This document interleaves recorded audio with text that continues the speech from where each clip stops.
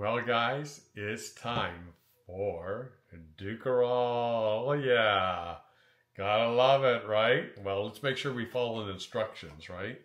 So it says 150 milliliters of water. We gotta do 150 milliliters of water, guys.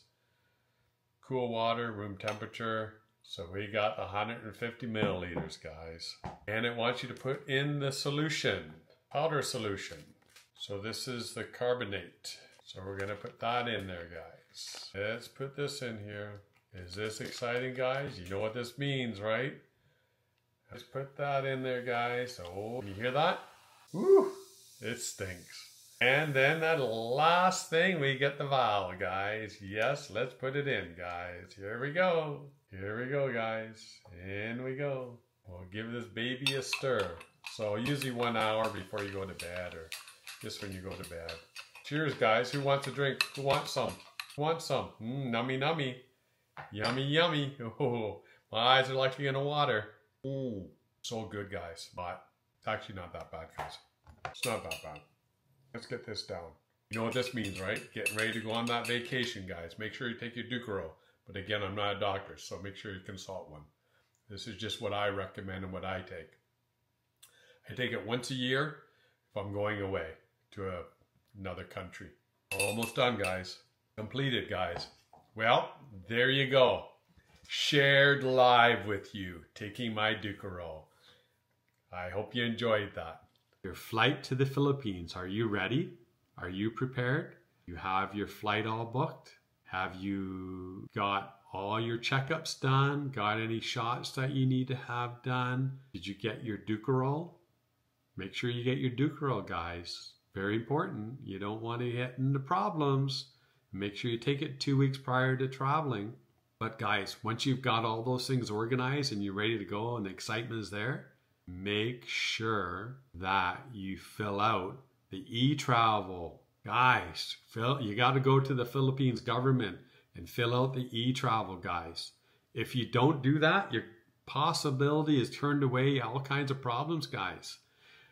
Last time I flew, a gentleman from the US I met, and we were just chatting. I said, hey, how's it going? Blah, blah, blah. He goes, I'm going to meet my LDR for the first time, 2 years LDR, finally going to meet with her. A lot of anxiety, I'm nervous, all kinds of things going up through my mind.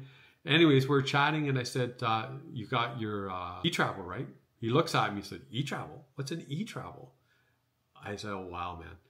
You have your throwaway ticket. Throwaway ticket? I've got a return ticket. I said, but when's your return ticket for? The return ticket was beyond the 30 days, which is visa free for us, right?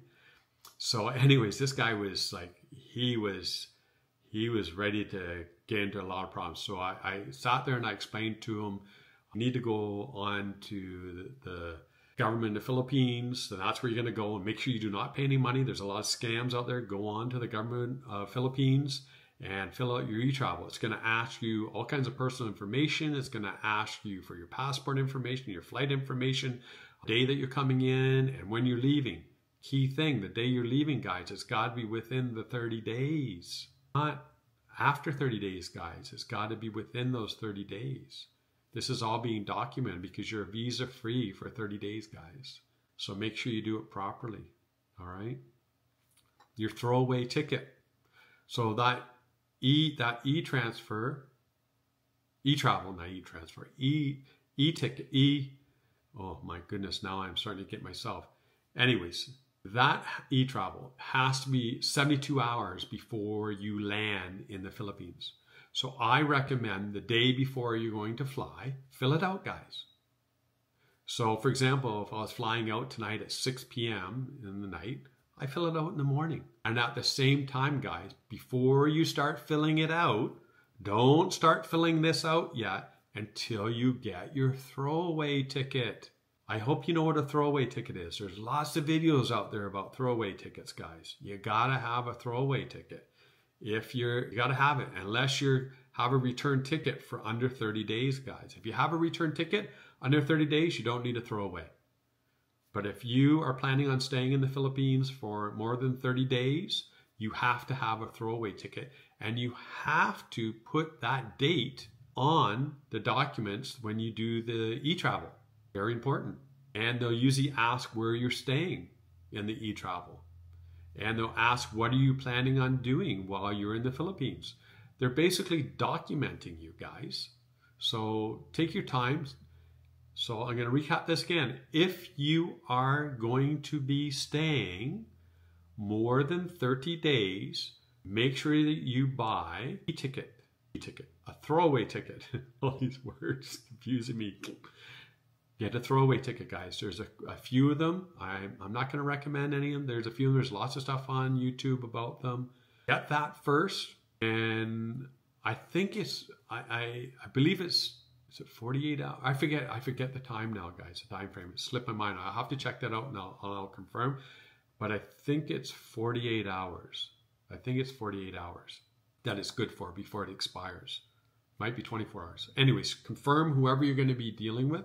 So you want to say, if you're flying out again, 6 o'clock tonight, do this in the morning before you leave. Do your ticket, right? Your throwaway. You are going to, if you're getting into the Philippines on the 25th, you're going to put in there that your arrival on 25th, and within 30 days, put that's when you're leaving, and put where you're leaving. You can write whatever you want, Taiwan, wherever you're going. They don't care. They just want to see that you're leaving the Philippines, because you only have 30-day free visa, period. Everyone's the same, right? When we're tourists visiting. Then open up eTravel through the Philippines government, and you're going to see, you're going to fill out all the documentation, and they're going to ask you that question.